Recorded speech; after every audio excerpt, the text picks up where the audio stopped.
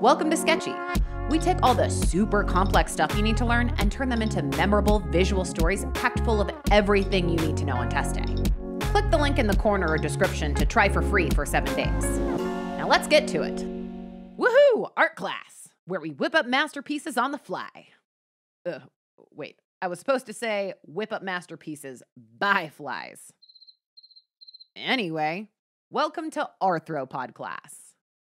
All the buzz here is about personality, which is the sum of the unique characteristics that influence your thoughts and emotions and cause you to show predictable patterns of behavior. In this sketch, we're going to review 6 perspectives on how personality develops and why it differs between individuals. We'll start with the psychoanalytic perspective of personality development.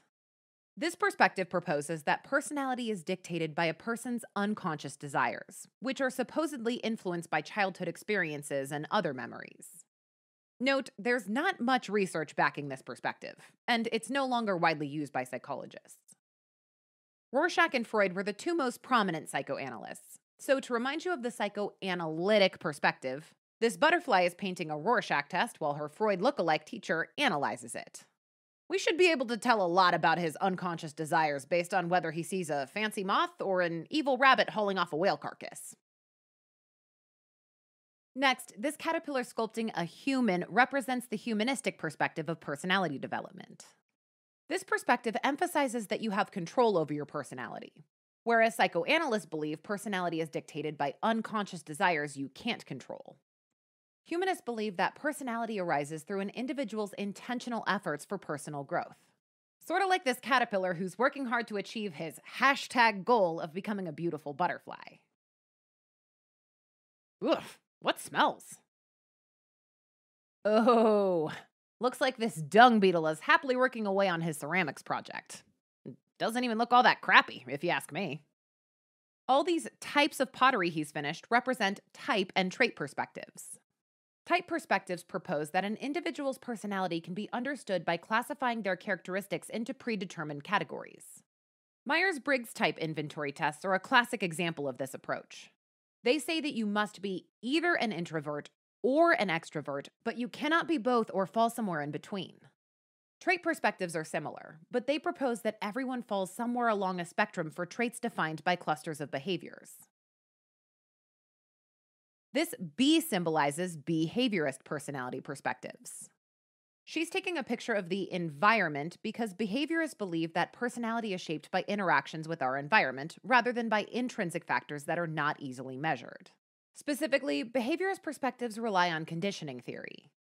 They propose that personality is simply a product of repeating behaviors that have been reinforced and avoiding behaviors that have been punished. Kind of a buzzkill, if you ask me. All right, I'm getting antsy. Let's move on. Ooh, even better than I anticipated. These social friends represent the social cognitive perspective. The social cognitive perspective proposes that an individual's internal feelings and their external environment cumulatively determine how they'll respond to a situation. This perspective emphasizes that social factors, like the attitudes of those around you, and cognitive factors, like observational learning, all influence your personality. That's why these little tykes are in an outdoor environment practicing observational learning as they decorate their Bobo dolls. Though their internal feelings probably influence their artistic choices too. Especially Grass Painter. Seems like she's got a lot going on internally. Finally, this nimble spider is spinning a DNA-shaped scarf to remind you that the biological perspective suggests that personality traits are simply coded in your genes. Research shows that some traits, like thrill-seeking and traditionalism, are very similar between identical twins with different upbringings. However, there's little evidence of this pattern for many other traits. All right, now that we've covered the main theories of personality, let's check out the gallery wall showing off art by all of these talented invertebrates. This gallery symbolizes that these 6 perspectives are not mutually exclusive. It's possible that all the ideologies we've described contribute to the development of personality in some way or another.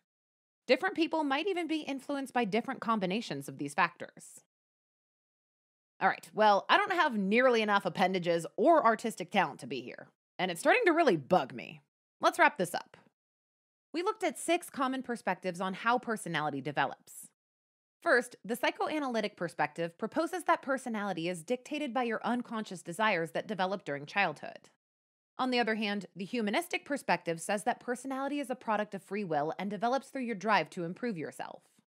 Type and trait perspectives dissect personality into specific characteristics, and the behaviorist perspective proposes that an individual's environment dictates their personality through conditioning. The social cognitive perspective builds on the behaviorist perspective and says that an individual's internal state combined with their external environment determines their personality. Social learning is really important to this theory. Finally, the biological perspective proposes that personality is simply dictated by genetics.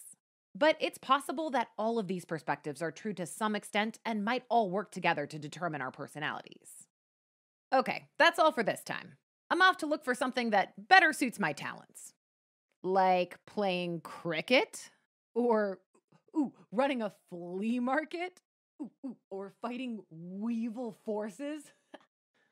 Oh, coming up with insect puns. I'm bad at that.